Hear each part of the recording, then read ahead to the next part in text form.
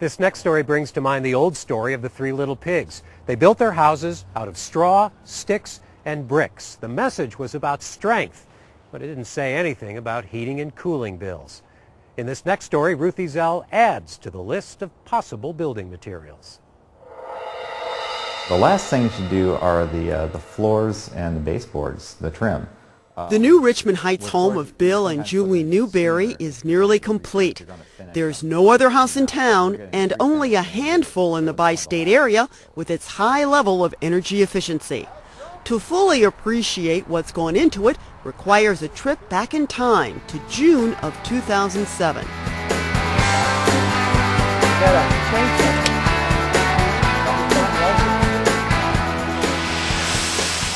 When we first visited the site on Lindbergh Drive, construction had been underway for a few months.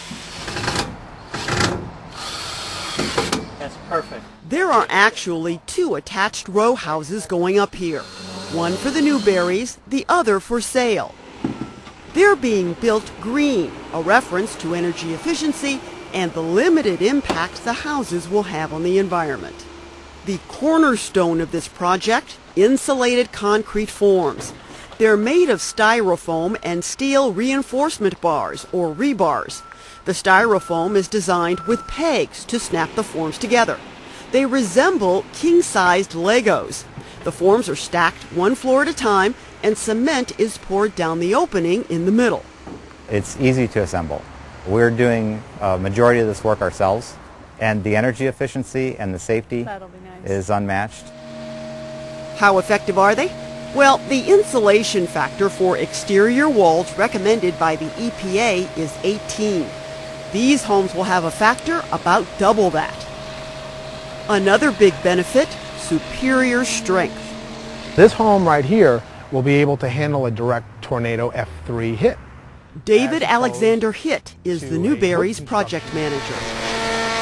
He says homes based in concrete and steel exist throughout Asia, where he lived for a number of years. We are catching up, and there are many forward thinkers within this country. And once again, for myself as a project manager who takes pride in building new construction, new homes for my clients, I feel very proud of the fact that I'm giving them or participating in giving them a home that they, once again, feel the value for. The Newberrys will quickly tell you they didn't set out to build a green home. They ended up making green choices, and they got some expert guidance along the way from here at the EARTHWAYS Center in the Grand Center neighborhood. Julie registered for one of the classes that I teach here at EARTHWAYS that's called Greening Your New Home, No Greenwashing Allowed. And it's about the basics of green building. And at that time, Julie said, well, I think I'd like to try to get our house certified under LEED, the U.S. Green Building Council's LEED rating system. And I have to say I was a little discouraging to her because they were fairly far along in the construction process. Usually you register a building for LEED certification when you're in the planning stages so that everything is integrated and documented from the very get-go. But they already had walls up, the foundations were long done, clearing the property had already taken place months before she and I had this interaction. And I was very pleasantly surprised to hear from Julie a couple of months later that they did pursue LEED registration and they were pursuing the documentation and they were looking at LEED Gold, which is the second highest level that you can attain because of the energy efficiency features of that house and because of the documentation that they had already been collecting. Several weeks after our first visit, we returned to see drilling for a ground source heating and cooling system. Ground source means exactly that. You're using the earth and the constant temperature of the earth at a depth just below frost line, which is like you go in a cave and it's 55, 57 degrees all year round. That constant earth temperature becomes your source for heat in the winter and a heat sink in the summer. You reach that source by boring a network of looping holes.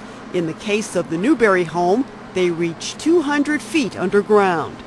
Hoses are then run through those holes, filled with antifreeze, and connected to the home's heating and cooling unit. There are no outdoor compressors. It's about the same size as a conventional unit, but it does a little more. So it'll be nice to sit in our backyard and not have to listen to our compressor going on like most people do.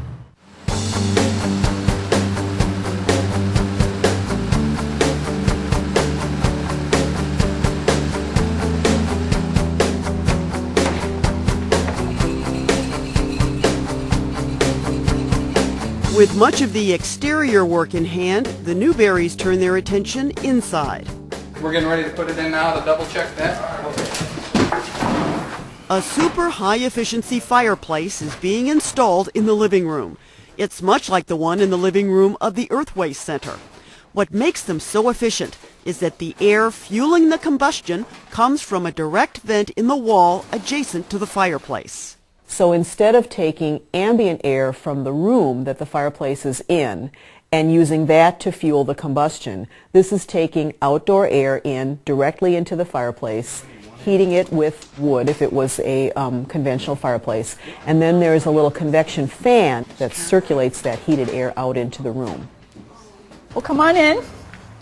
We took care of sealing these hard returns. It's March 12th, 2008, and Julie Newberry is giving an update tour to real estate eco-broker Chris Andrews and energy consultant Alexandra Templer. You get between 10 and 12% reduction in the efficiency of the system. So really? That's really great that they did that. On the second floor, Templer explains the purpose of this polystyrene board covered in a silver reflective material overhead. It's called P2000. The first thing that we see is the reflective metal on the roof, and that's a radiant barrier. So it blocks what's called radiant heat. That's why you love being out in the sun and feeling the sun on you in the winter on a nice sunny day. As a certified eco-broker, Chris Andrews is versed in the environmental and health issues related to real estate transactions. For your benefit, we need to look at the issues of the house itself and the benefits that it can create for your life, whether it's an energy efficiency benefit, if it's a health issue, allergies, and we want to stay away from some carpeting and materials like that. We want to stay away from the paints that have toxic chemicals that can be slowly released in the air. Maybe you or I don't even notice that, but somebody with severe allergies or sensitivities, that might be a big impact on their life as they move into this house. This is going to be a very comfortable house. The Newberrys are incorporating as many green principles as they can on this project. That includes recycling. Trees cut down on site are becoming flooring in the house, firewood, or mulch. Wood planks that were once fencing and a barn may not look like much at first glance. But for the Newberrys, who are professional woodworkers, they're worth their weight in gold. Just look at how some of that wood has been transformed over the front porches. And I hand cut all the notches, all the joinery, and assembled it inside, and finished it, and then disassembled it, brought it out here, and put it up. Even some of the smallest pieces of glass and pottery excavated from the site are becoming part of the Newberry home. And gave them to an artist friend of ours who does cement castings. He does cement countertops and things like that. And we said, hey, could you put this glass into a cementatious mixture and make a windowsill for us? And he said, sure. And be it aesthetics or efficiencies, the Newberrys have it covered, including the non-toxic paint on the walls and compact fluorescent light bulbs that give off the same illumination as conventional bulbs but use a fraction of the electricity. Building isn't for wimps, so you do need... This experience has taught them a lot, and they're happy to share what they've learned. Would you guys consider hiring yourselves out as consultants? Absolutely. Consulting, I'll talk about anything. I was going to say never, but yeah, okay, go for it. That's a little bit different than being a general right. on a house. Yeah, that's true. That is a lot different. I'd like to take a break for a couple of years before I do another house again. Yeah. You got to find this all very exciting. It's very exciting, and it's very interesting. I'm continually learning things, working with green building subject matter, and it's a very exciting time to be, as an environmental educator, to be working with green because it's popular now. People are interested in it, and people are making the connection between environmental factors, personal economics, personal health, community health, all kinds of factors that are really interconnected but are invisible to a lot of our more conventional ways of thinking.